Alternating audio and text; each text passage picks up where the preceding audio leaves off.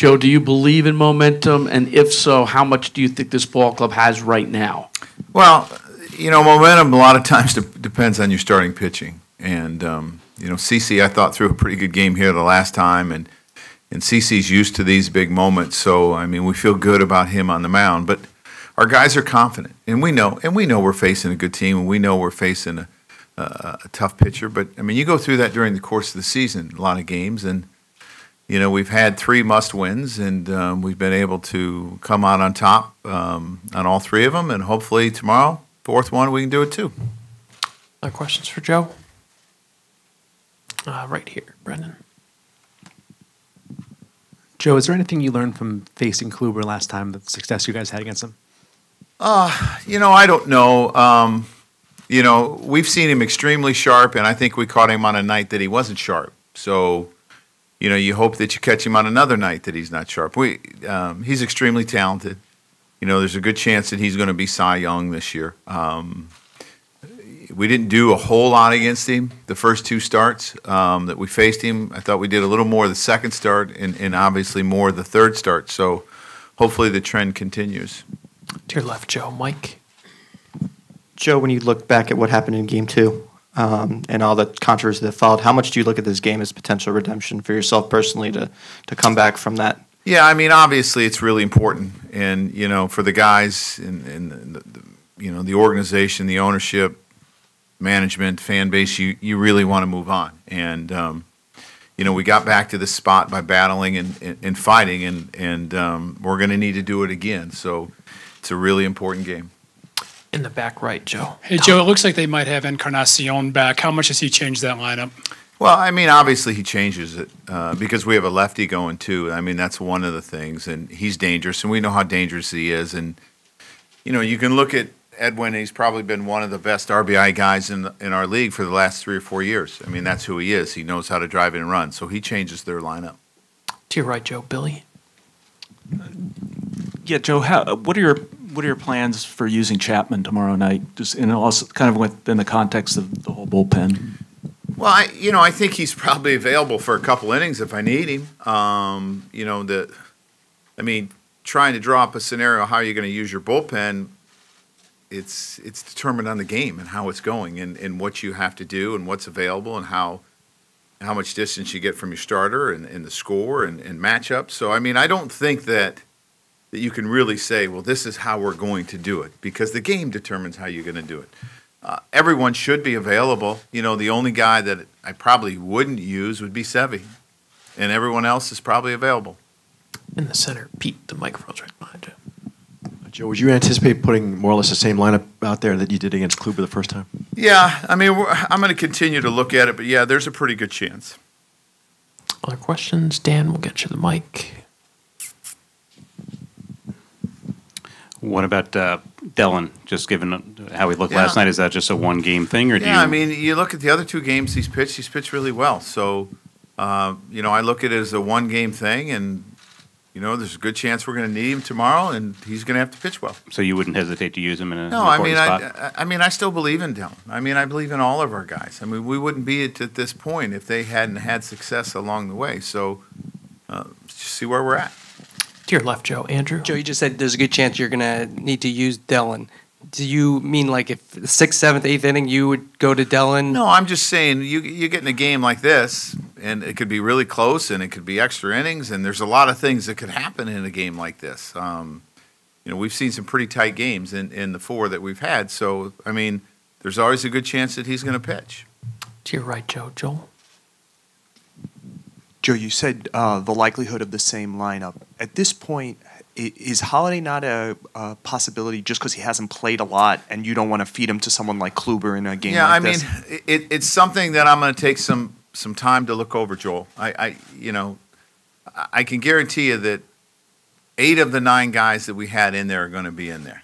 As far as the DH, there's just some things I'm going to continue to look at and make a decision. I have not made a decision on that spot. But the other 8 are going to be the same. Other questions? Brian? Joe, on your flight here, did you take any time to kind of reflect at how unlikely it was that you guys would be able to force your way back to Cleveland? No, I really didn't.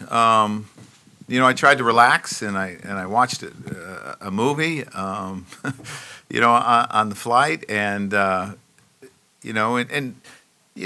think that probably that when I get a chance to turn my mind off, I try to, because I've reflected a lot probably in the last 6 or 7 days. So when I do get a chance, I turn it off. Anything else for Joe? Ken? Just have to follow up. What movie? Megan, it was about the lady that was the war hero who brought her dog, adopted her dog, Megan Levy. It's an outstanding movie if you haven't seen it. Anthony? Oh, all right. So, and I know I'm not a movie critic. I do like movies. I don't see a ton of them, but I think it's outstanding, and it's a little bit emotional too. Anything else? Bruce? We'll get to the mic. The resilience of this team, is it something about the makeup, or is it the fact that they're young and they just really have a short-term memory?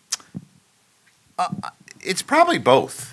I think some of it is the makeup of it, definitely, and the leadership in that room. But I think the belief that a lot of our young players and the energy that they bring every day is part of that. And I can look at times during the season, where we've been resilient, where we went to Boston for that 4-game series and lost the first game. I think it was a tough game, and then we bounced back and win the second one. And we've been through a lot of this during the course of the season. I think, most teams are going to go through those type of things, and I think it's helped everyone involved. To your left, Joe. Brendan? Joe, in the DH spot, you said you'd be weighing some things. What are the things that you're weighing? You kind of look at the quality of at-bats that guys have had during the course of a season, a couple seasons off of Kluber, how they're swinging now. You look at Matt Holliday hasn't played in 8 days. I mean, that's kind of difficult. So it's just kind of trying to measure and, trying to predict what type of stuff Kluber's going to have tomorrow, which isn't easy to do. So it's just, if there's one thing that's weighing on my mind, that's probably what I'm thinking about the most at this point, because I know the other 8 guys. I know who's starting. I know my bullpen is really everyone is available. It's that one spot. To your left, Joe. Andrew? Joe, I know you just gave all those reasons, but won't it really be more of a gut decision considering that you looked at the video before Kluber started the last game and there's no new video? You know what I mean? So. Right. And I think our DH got one at-bat off him.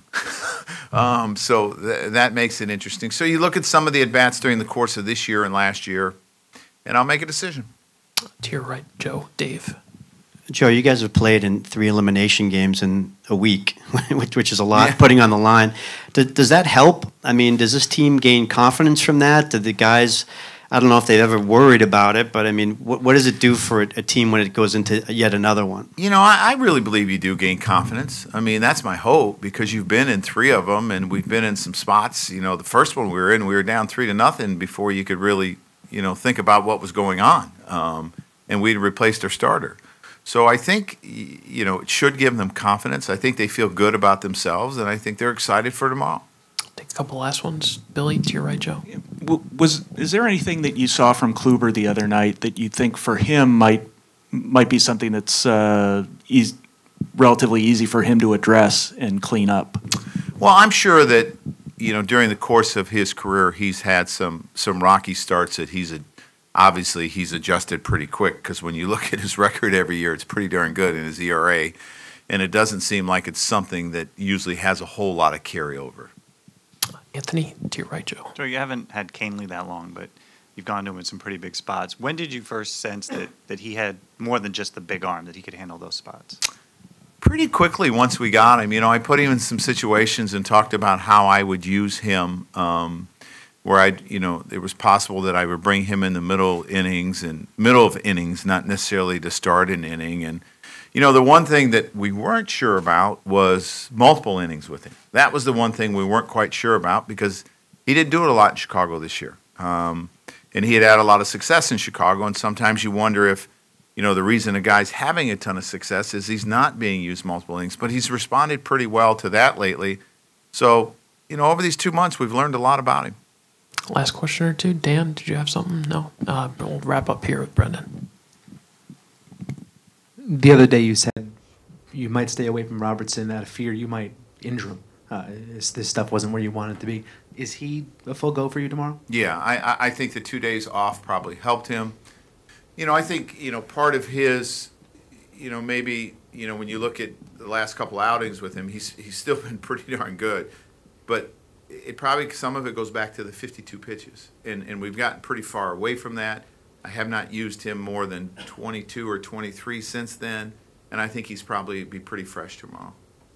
Joe, thanks very much. Appreciate it.